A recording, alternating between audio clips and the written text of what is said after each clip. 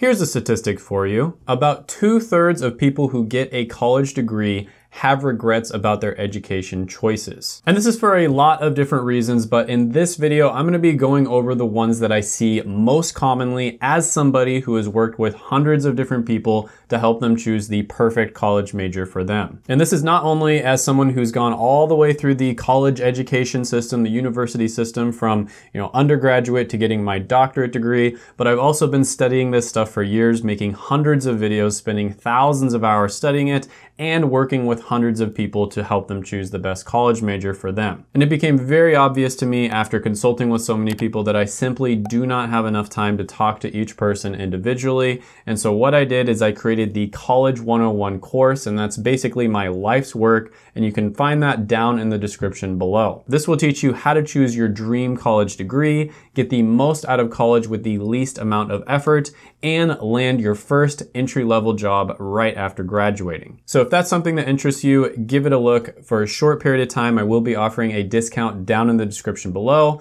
And I'm not just saying that, this is definitely going to be discounted, and it's probably going to double in the near future. But with that being said, let's jump into the most common mistakes that I see. And the first most common one is going all in on the money. I think this is probably because just the nature of my channel in general, but a lot of the people who I talk to seem to have this issue where they're kind of just going all in on the money. They want to go for the degree that makes the most possible money. And this is a huge mistake, and I've gone over these studies in other videos, so you can check those out if you want to go over them in more detail. But basically, you're not going to be any happier after around $75,000 to $80,000 a year. That's where your happiness maxes out. That's where you're basically taking care of all of the normal life problems that pretty much everybody has. And another way of thinking about it is by making a certain amount of money, it's not that you're making yourself more happy, it's that you're decreasing the amount of unhappiness that you experience. So,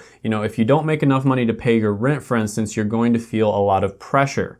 That pressure is going to turn into stress. Stress can lead to other things. It can lead to anxiety. It can lead to depression. In extreme cases, it can even lead to you having autoimmune disorders, right? So I think that there's a healthy amount of stress, and it's a good thing as long as it's done in moderation. You do want to push yourself a little bit, but there's obviously a point where it gets to, the point where it's extremely unhealthy. So you do want to make sure that you're going into a career where you're going to make enough money, but I'm telling you, it's not going to make you any happier once you're past like maybe 6 figures a year. The next biggest mistake I see is when someone goes all in on passion. So they basically choose the thing that they're most passionate about and they try to make a career out of it. So, you might be passionate about watching Netflix or passionate about playing video games. Personally, I like both of those things. I also am very passionate about history, filmmaking. I also enjoy eating good food. And all of those things that I just mentioned are things that I chose to keep as hobbies, right? They're not things that I chose to make a career out of. And the truth is, if I tried to make a career out of many of those things, it probably would ruin my passion for it. And someone left in the comments section this really good analogy for this, which is,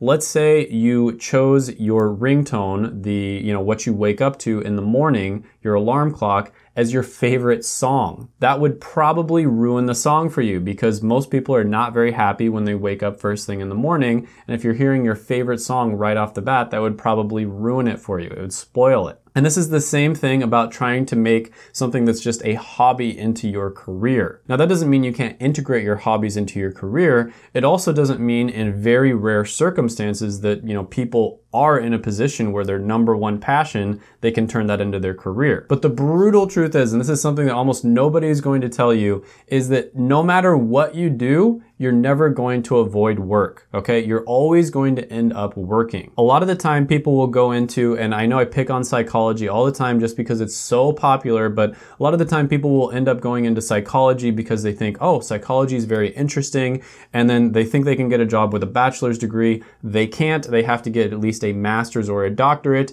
and then what they end up doing at the end of the day when they finally get their first job is like 6 to 7 hours of paperwork and then maybe 1 hour of psychology, and it's probably not even the type of psychology that they thought they were going to be doing. So the next biggest mistake that I see so many people make is treating their student loans like monopoly money. And this is very easy to do because this is the only type of loan that a 17 or an 18-year-old can take out without any loan history or any, work history or anything like that. Let's talk about other types of loans besides student loans. Let's say you try to get a mortgage loan, a loan for a house, for instance. They are going to run an extensive credit check on you. They're going to look at your history, your job history, your credit, etc.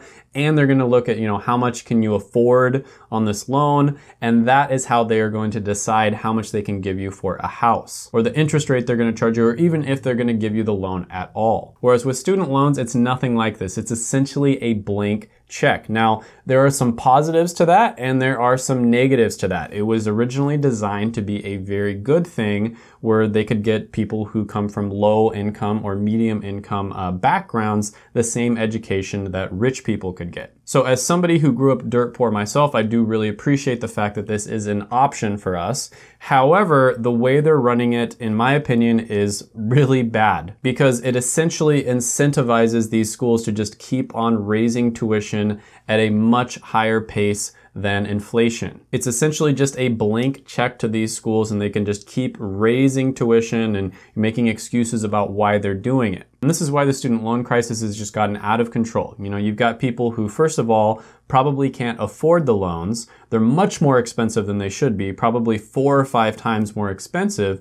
And they're getting degrees where it's just a passion and it's probably not going to lead to a stable career. So realize that you will have to pay these student loans off. There's a lot of talk right now in the media about, this person's going to forgive 10,000. Oh, this person's trying to forgive 50,000. Well, hey, maybe 10,000 will be forgiven. And if that happens, that's awesome, but don't bank on it, okay? It's not a smart move to bank on this because I can almost guarantee you, as somebody who's really looked into it, that, maybe some part of it will be forgiven, but it's probably not all going to be forgiven. The average person is taking around 18 to 20 years in order to pay their student loans off from college. And so that means the average person is paying it off when they're about 42 years old. So they're still in debt until they're 42. So do not treat student loans like monopoly money. Only take out as much as you can afford and try to get as many scholarships and grants as possible and keep your costs low. Now, the next biggest issue I see is not trying different things out. So,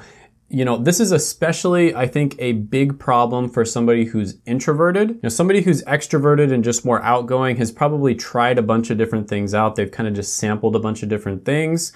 And so they sort of know what they enjoy, right? And so we talked about what your passions are and also what your strengths are, but how are you going to know what your passions and your strengths are if you haven't tried different things? So I know this is kind of a basic thing, but in order to figure out what you're good at and what you like, you do have to actually try different things out. So you want to kind of just treat it like a sample platter. Look into different classes online. There's a lot of college 101 type courses that are offered online from some of the best universities in the world, right? Harvard, Stanford, etc. They all offer free classes online and you can take them completely free. They'll even tell you what the textbook was. They'll give you practice questions and even tests in many cases. Not to mention the fact that you will have live recordings of the lectures. So you can kind of just sample a bunch of different things out. It's also just pretty obvious, like the internet is out there. You can use YouTube, Reddit, podcasts just to sample different subjects. But yeah, this is a very easy step to overlook, but you do want to make sure that you try different things out just to see what you like and see what you're naturally good at. And then I do think it's a good idea to double down and even triple or quadruple down on your strengths. Now, the next biggest issue I see is when people don't have a plan. And it's very important for you to have a plan. And I've said this before, but have a plan even if it's a bad one, right? Imagine if you were like a plane and you took off in your plane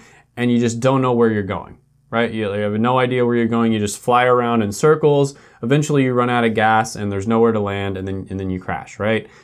Obviously that would be a horrible idea, but it's very important for you to have an idea of where you're going. You know, what direction you're going, how far it's going to take you in order to get there, how long it's going to take you. If you don't have a plan, you're basically just going to be like a leaf that's just blowing around in the wind. So you want to think of your plan as almost like a map, right? You want to have a map and figure out where you are right now.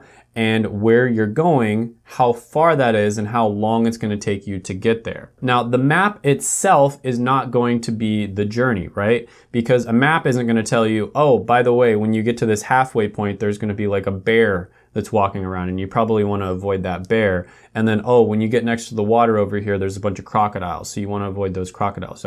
So the map's probably not going to tell you that. But at the very least, it's going to give you the basics of what you need to do in order to get to your destination. But another problem I see is people have a plan, but they don't really research it and improve it, right? So having a plan is good, but chances are the first plan you come up with is not going to be perfect. So it is important that you come up with a plan, even if it's a bad one, but if it does end up being bad, you can go back later on and figure out why that was. Maybe it's that you're just not very passionate about it. Maybe it's that you thought it was a certain way, like the career was a certain way, and then it ended up, maybe shadowing them and you're just very bored. You don't want to do that. The picture that you have in your head of what a career is like is probably completely different than what the actual career is like. And a perfect example of that is doctors. If you go into health or if you just go into a degree path where you have to take some of the intro level science courses, you are going to run into, I swear, it's like at least 50% of the class is going to be pre-med, right? So about 50% of the class is going to be people who want to become doctors. And the truth is, most of these people are not going to make it, of course, because it's extremely competitive. And more than that, most of them have no idea what they're getting themselves into. Thank goodness a lot of med schools actually require people to shadow, because once they start shadowing doctors and seeing what they actually do on a day-to-day basis, they realize, oh, it's not like it is on Nip Tuck or, one of those shows that they've been watching since they were 14. And a lot of the time they realize that the only reason they're going into the career to become a doctor is because their family has been kind of coercing them to do that since they were young. So a lot of people will go into college thinking, oh, I want to become a doctor. And then when they actually look into it, when they actually research it, they realize, I don't want to become a doctor because I don't want to work 80 hours a week and have no life and all the other things that come along with it. So in that case, as long as they had a plan, they can go back and look at their plan and say, you know what? I think the reason I didn't want to become a doctor is because of the fact that they just work so much and it's so difficult in order to do it. It takes way too long. However, the reason I wanted to get into the career in the first place is because I wanted to help people out, right? And that's kind of why I was attracted to the medical field. And so what they can do is they can be like, okay, I will look into other medical related degrees and medical related careers. Now that's a very simple example, but it's important that you had a plan in the first place so that you can figure out why that plan was wrong and then go back and improve it. And one big thing you can do, especially when you've kind of whittled it down to a certain amount of careers that you're interested in, is actually asking people in those careers. And that brings me to the next point, which is asking the wrong people for advice. You might run into some random person who loves to give their unsolicited opinion to people and they're just like, oh yeah, you know what you should do? You should become a lawyer. Like, how do they know that you should become a lawyer? Are they a lawyer? Of course not. They're just giving their advice just based off of, hearsay and maybe something that was true 20 years ago, but it's not necessarily true today. And the important thing here is that you ask the right people for advice. So if you are interested in becoming a physician assistant, for instance, you should try to find either physician assistants or the people who hire them. So recruiters, hiring managers, or business owners. Ask them for advice on what would be the best path in order to become a physician assistant and whether it's a good option for you as well. So when it comes to doing research, there is two different types of research, right? There's general information and then specific information. And you can get a lot of great general information just off of the internet. Lots of different websites like Reddit, Facebook, YouTube, etc. can give you good general information. However, when you whittle it down to a small enough list, you want to get specific information, and that is seeking people out who are actually in the career. And then you would ask those people key questions which are going to be important. So for instance, you might want to ask them, what's the most important thing I can do when it comes to getting hired? And they might tell you, get work experience, right? So more important than anything else, more important than getting good grades or joining a bunch of clubs, is for you to have a part-time job during college. Or they might tell you the opposite. Maybe they'll say getting good grades is the most important thing you can do because you want to be able to get into a good grad school. The point here is you're not going to really know until you ask people their opinion and get a couple different opinions, just because you might run into someone who's, way too positive or way too negative. Get a couple different ones so you can have a balanced outlook. All right, so check out my other videos right here. I made them just for you. And if you haven't done it already, go ahead, hit that like button, hit the subscribe button, ring the notification bell, and comment down below any thoughts, comments, criticisms, etc. that you have on the video. And I will see you next time.